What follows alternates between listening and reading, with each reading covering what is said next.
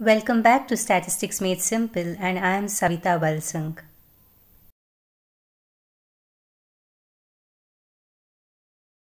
In this video, we learn the third test under chi-square test, which is the chi-square test for independence of attributes.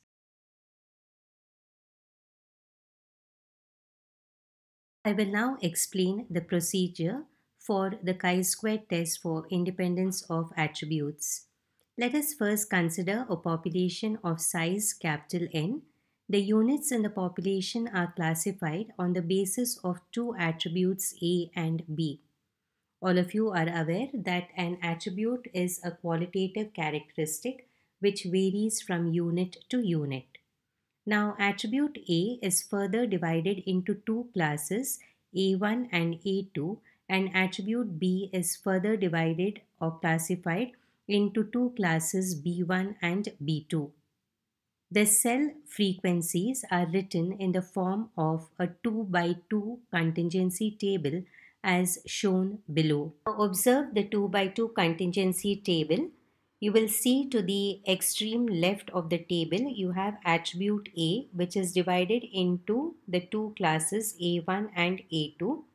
So A1 and A2 represent the rows, and you also see the attribute B, which is divided into two classes B1 and B2, and B1 and B2 represent the columns of the table.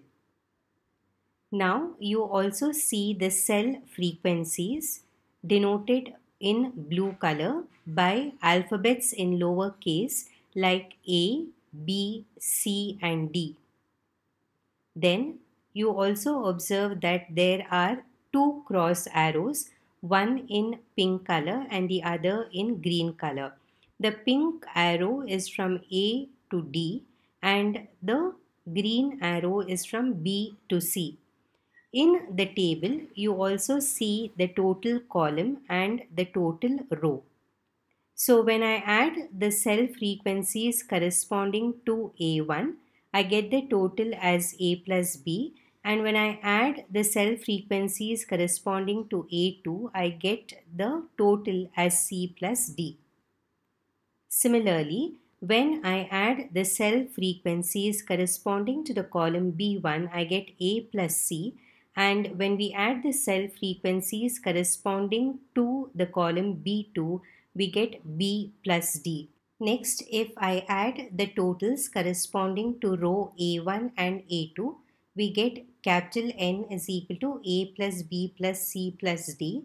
And similarly, when I add the totals corresponding to the two columns B1, B2, I get capital N equal to A plus B plus C plus D. The important point to remember here is when a 2x2 contingency table is given to us, or if we form the 2x2 contingency table using the information which is given, then the cell frequencies A, B, C, D should be marked in the same way as I have shown in this particular table, and always remember to draw the cross arrows because it will help us to remember the formula correctly.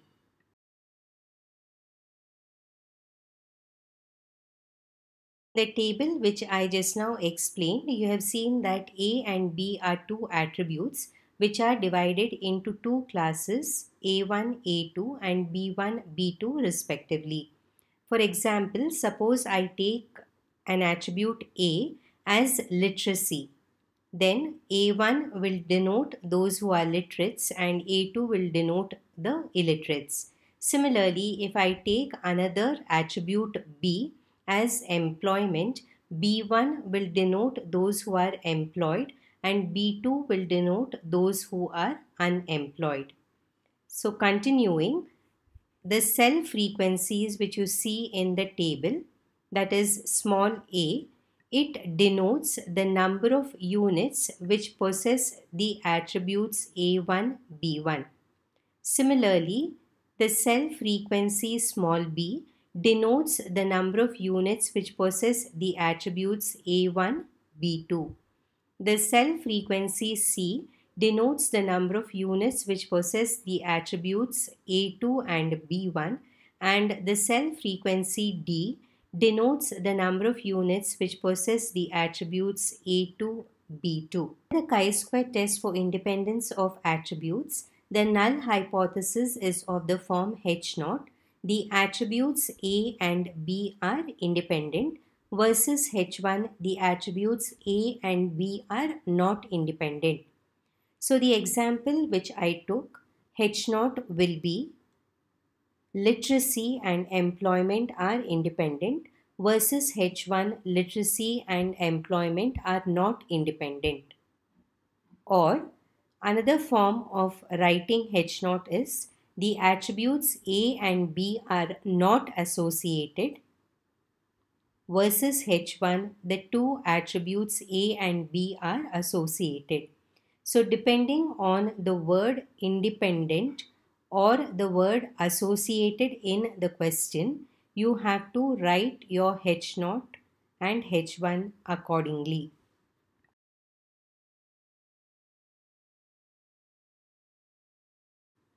Under H0, the test statistic is chi-square equal to capital N, and then from the table multiply the first cross arrow values, that is AD, minus multiply the second cross arrow values, that is BC, the whole square, divided by, now the denominator is easy to remember, it is the product of all the totals.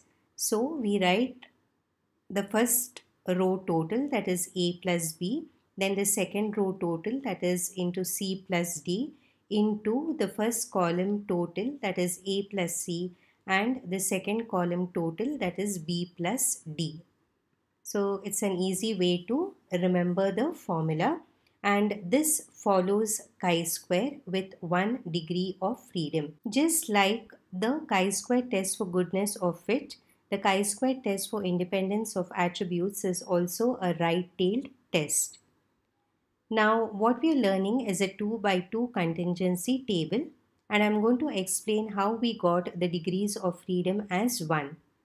Now suppose we have an m by n contingency table where m stands for the number of rows and n stands for the number of columns. For such a table, the degrees of freedom is m minus 1 into n minus 1. But because here we have a 2 by 2 contingency table, that is we have 2 rows and 2 columns, the degree of freedom is calculated using the formula 2 minus 1 into 2 minus 1, which is equal to 1. So that's how we get the degrees of freedom as 1 for the chi-square test of independence of attributes. Now let us learn the last part, that is the conclusion. So you have to check if chi-square is greater than K2 at alpha level of significance for 1 degree of freedom. This is important. Then we reject H0, otherwise we accept H0. Now, those who can remember the K2 value at 5% and 1% for 1 degree of freedom, you can memorize these two values, or if you find it difficult, then you can use the statistical table. So under note, I have at 5% level of significance for 1 degree of freedom, K2 is 3.84, and at 1% level of significance for 1 degree of freedom, K2 is 6.65. It's actually easy to remember the K2 value for 1 degree of freedom at 5% and 1%. Like I already said, if you find it difficult, then please use the statistical tables.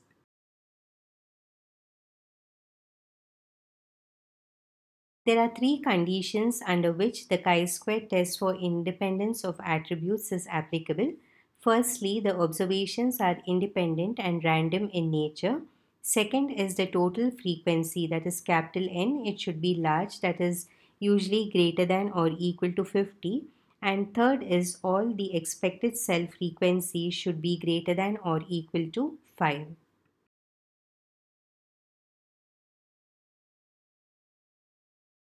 From this video, please learn to mark the attributes A and B correctly along with the cell frequencies A, B, C, D in the correct order, which will help you to remember the formula correctly. Thank you all for watching and look out for my next video where I'll find solutions to problems based on the chi-square test for independence of attributes.